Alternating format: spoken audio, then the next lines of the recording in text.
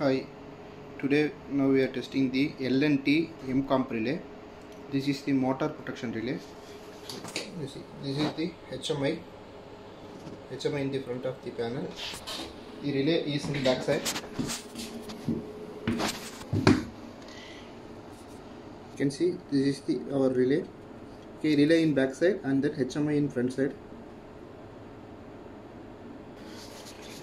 Okay, this is our CT module. This is the sensor type CT.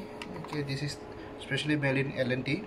This is not a normal CT. This is the sensor CT. Okay, for the injection purpose, now we are making these connections. Okay, we are making these wires. Okay, and we are injecting in directly in primary.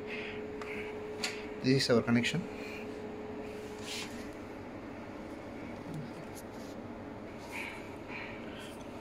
And this is our VT connection, 3-phase 3-wire system, and then this is our feedback.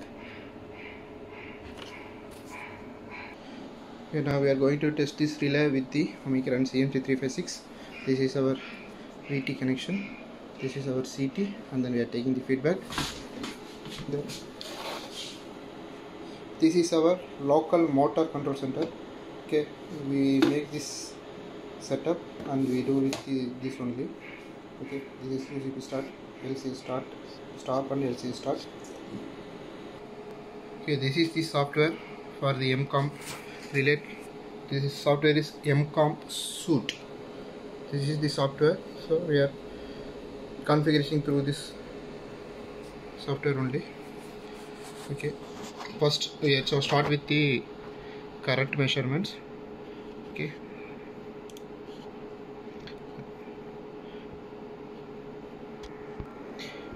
now we are injecting 10 amps because we are injecting directly primary current only, not the secondary current. So we are injecting direct primary current. So 10 amps we are injecting, and see the R phase 10.03 and Y phase 9.897 and B phase 9.98. Okay, so the current CT circuit is okay. Current measurement we read. So next we are going to start the VT. Okay, now we are injecting the 3-phase voltage. See, this is RY phase 400 volt, and then YB 401.4, and then BR is 401.8. This is a 400 volt system.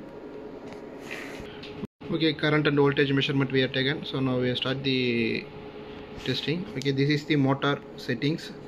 Okay, full load current is 10 amps, and then rated voltage is 400 volt, and auxiliary supply this is 230 volt. Okay, this is our setting, motor setting, motor nameplate details. Okay, now we are going to IDMT phase over current stage 1. Our setting is 125% of full load current, which means 12.5 amps with the very inverse curve. K factor is 1.6. Okay, now we are start the testing. Okay, now our setting is 12.5. so this is our setting, 12.5 pickup and 11.87 is drop off. So for the ramping, we are first injecting from 11.80 to 12.7 amps, and then reducing 12.6 to 11.75. Start injection.